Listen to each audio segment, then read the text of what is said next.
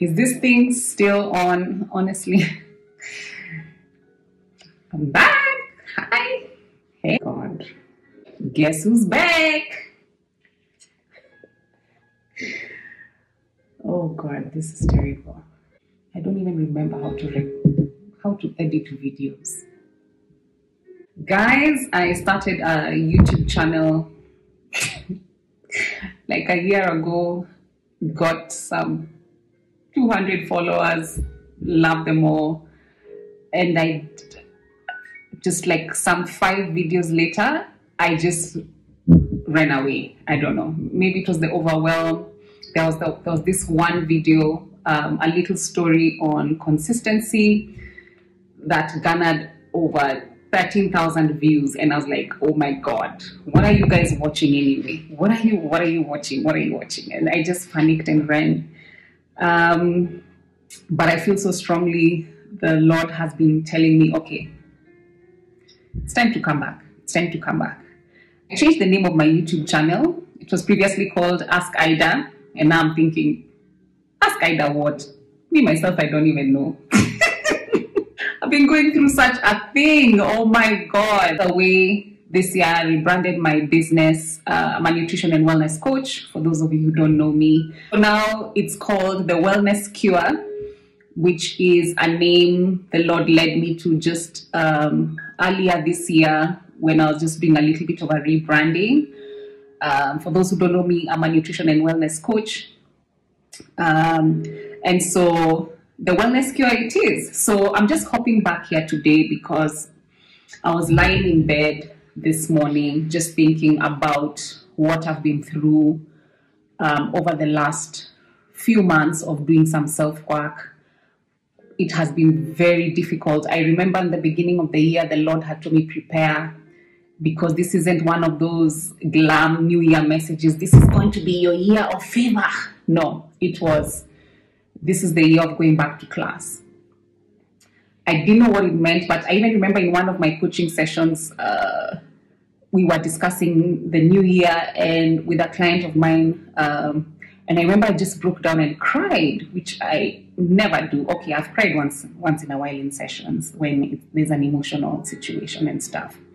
But I remember the Lord telling me this is the year of going back to class. And I knew He was talking about some of the reasons as to why there has been a delay in the manifestations of some of the things I have wanted to see happen in my life.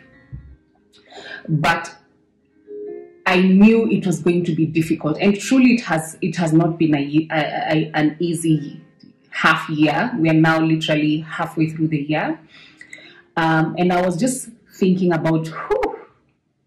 And I know also through my coaching sessions and speaking with a lot of women, there has been such a weight on people, like a frustration. And for those of us mostly who are in the body of Christ, there's a frustration of waiting for this promise or this thing you had discussed with God, and you keep getting a prophetic word that your season has come, your season has come, season in, season out, season in, season out, and nothing is changing. And I know there has been a frustration, and I totally relate because that was one of my greatest challenges.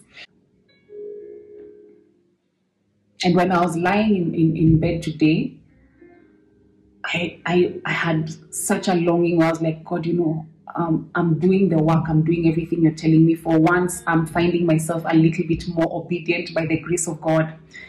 I've always delayed God's word. I've always, especially when He tells me to do something I don't want to do, I find myself delaying. Then later I complain because, Lord, you've taken so long to do this for me. And He's like, what was the last thing I told you to do?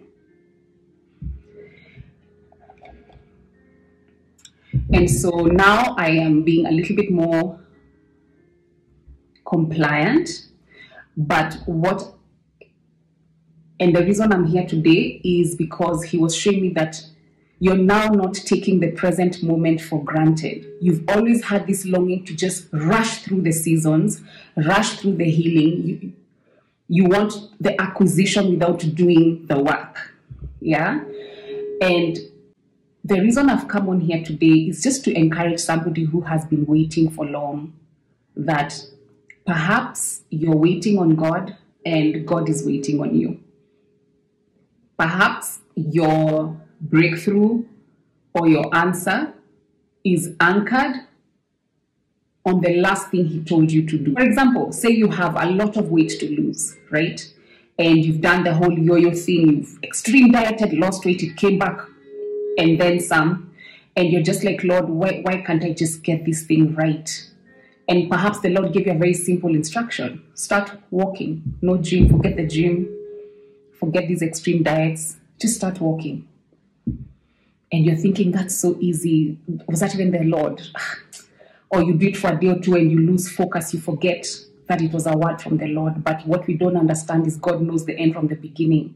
And so when he gives us a task to execute, or he gives us an instruction, there's so much that is anchored on that obedience.